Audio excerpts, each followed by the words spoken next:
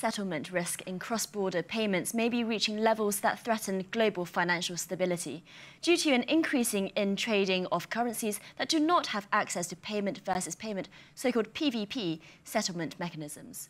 Of particular concern are those from emerging markets. Now, in order to mitigate this rising settlement risk, CLS is collaborating with 12 global banks to explore alternative PvP solutions for a wider range of currencies and market participants. Well, to look at this work in more detail, I spoke earlier to Keith Tipple, who is Head of Product at CLS Group, and began by asking him how much settlement risk currently exists in the FX markets. Well, in recent years, there's been an increase in global trading of currencies that do not have access to PvP mechanisms like CLS settlement. And one of the main risks in such transactions, settlement risk, is that one party delivers the currency it's sold and does not receive the currency it bought, and that results in the loss of principal. Such a loss may be manageable if the amount is small, but today's global FX market is very large, with average daily volumes in excess of $6 trillion US dollars.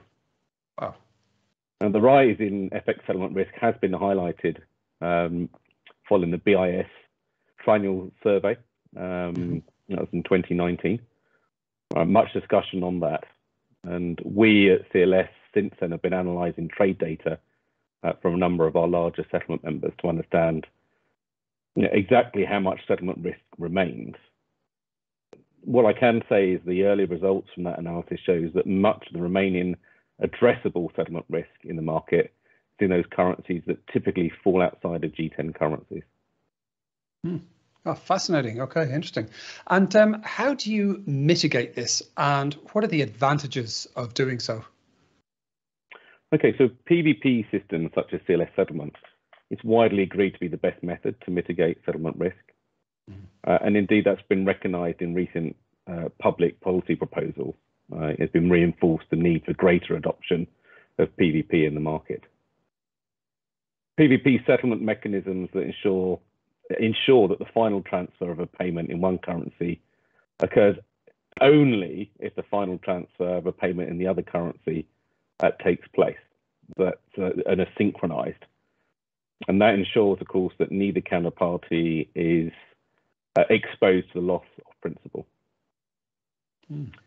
Today in CLS settlement, in excess of $6 trillion worth of payments are processed in 18 of the most actively traded currencies.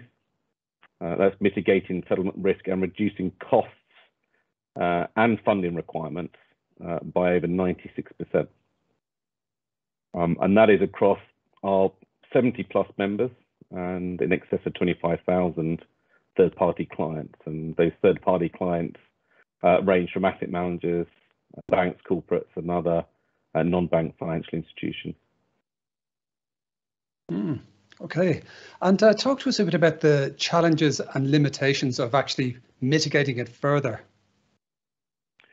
Well, as noted, there's been an increase in global trading of currencies that do not have access to PvP settlement mechanisms like CLS settlement. For CLS settlement, all currencies and participants looking to join need to meet fixed common criteria before undergoing the agreed onboarding process. And this approach has worked very well indeed for the currencies and participants the service supports today. However, in understanding local market dynamics for a range of currencies not currently supported, we recognise that a one-size-fits-all approach will not necessarily work for all jurisdictions. And so we want to build a service with a high degree of flexibility to ensure broad-based adoption. Right. And what's your take on how the industry as a whole is addressing these challenges? Well, two major points on that. First, through public policy initiatives to encourage PvP adoption in the FX market. Those include the Financial Stability Board's Enhancing Cross-Border Payments, Stage 3 roadmap, published in October last year. And this year we've seen the updating of the FX Global Code, and importantly related to this topic, amendments to key principles concerning settlement risk, principles 35 and 50. They've placed greater emphasis on the use of PvP settlement mechanisms where available. and further detailed guidance on the management of settlement risk where PvP settlement is not used.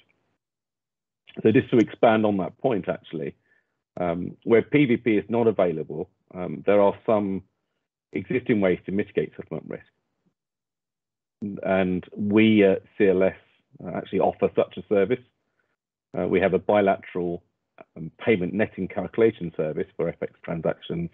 That's called CLS Net, and that enables FX market participants to net payment amounts directly with full automation via a standardized process. So Keith, talk to us a bit about what CLS is doing to support the industry in tackling this challenge. Okay, well, very much in response to the need to increase PvP settlement in currencies that are not currently eligible for CLS settlement, we established a working group which includes 12 of CLS's settlement members to evaluate market demand and explore potential alternative PvP solutions to expand the number of currencies and market participants we support. I'm pleased to share that initial feedback shows a very strong interest in such a new PvP solution. And as a result, we recently announced that an industry pilot is underway, which will evaluate further dimensions to those potential service models. While this initiative has considerable industry support momentum, I would note that any such FMI solution must prioritise safety, stability and scalability, and that will remain a constant focus for us in this process. And last but not least, I would also note the importance of a strong public-private partnership in such a solution, very much similar to the one we created, that created CLS, in fact, in 2002. That is required to build a successful cross-border solution to remove FX settlement risks from the global financial market. Fascinating stuff, Keith. So listen, Keith Tipple, the Global Head of Product at CLS, thank you so much for your time and for joining us today on Sibos TV. Thanks very much.